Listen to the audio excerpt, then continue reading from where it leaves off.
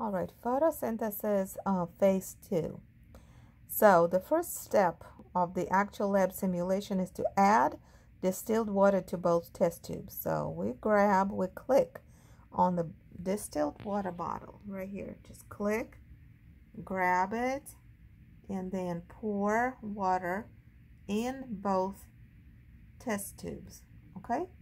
Then place the bottle back. Okay, the second step is to add drop of phenol red to both tubes. So this is phenol red. Again, we click on it and add it to both tubes, okay? All right, let's put it back. Now, let's read. Is phenol red added to the test tubes? Why? Why is phenol red added to the test tubes? First option, phenol red is a pH indicator. Yes, it is.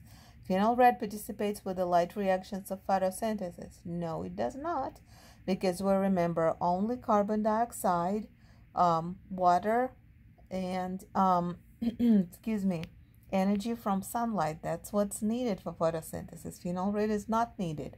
It's only an indicator of basicity or acidity of the solution.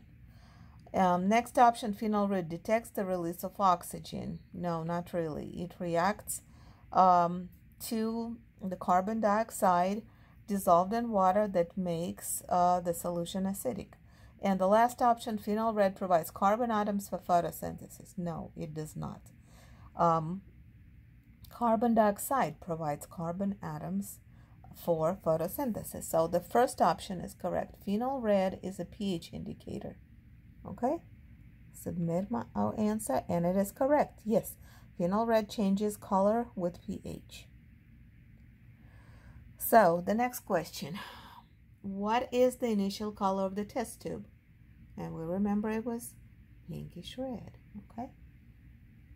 Right here we see pinkish red. Okay, correct. Phenol red is initially pinkish red. Continue. Acidic solutions will appear what color? Let's see. We think it is yellow. Yes, and it is correct. Phenol red turns yellow in an acidic environment. So when a lot of carbon dioxide is dissolved in water, the solution is yellow. And we'll continue, okay? So the next step, use straw to blow into both tubes to add carbon dioxide. So click on the tube. It is sitting right here next to forceps. And we place the straw to the first test tube and click on it. So yes, you see the little arrows indicate presence of air. So now let's breathe into the second tube. So both tubes turn yellow, meaning when we breathe out, when we exhale carbon dioxide. So both tubes have carbon dioxide now. Okay, so let's place the straw back on the bench. The next step is use tweezers to add one piece of Elodea to tube on left. So we get tweezers, click on the tweezers, then get one piece of this plant, and we put it only in one tube on the left right here. Okay, good. So please put the tweezers back. Now we need to add rubber stopper to each tube. Why? So the outside air won't get in it, and we can detect the presence, decrease or increase of carbon dioxide. So we get the rubber stopper right here.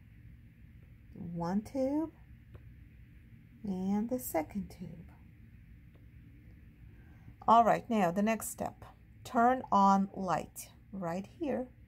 The light switch is right here. Click on it, and the time elapses. Then determine time for tubes to change color. So let's look at the tubes, and notice when the color will change. So mark the time with an X. I'm sorry, if there's no color change, mark the time with an X. Record the time in lab data, round to nearest whole number. So let's skip 1 minute, okay? Skip 1 more minute. Skip 1 more minute. Now it changed 4:36, so let's round it up to 4, okay? So record the lab data. The color of changed at 4 minutes. Put 4 in here. And the control with no plant, it did not change color. So we'll put an X right here because the color change did not occur. Okay. Now go to phase 3.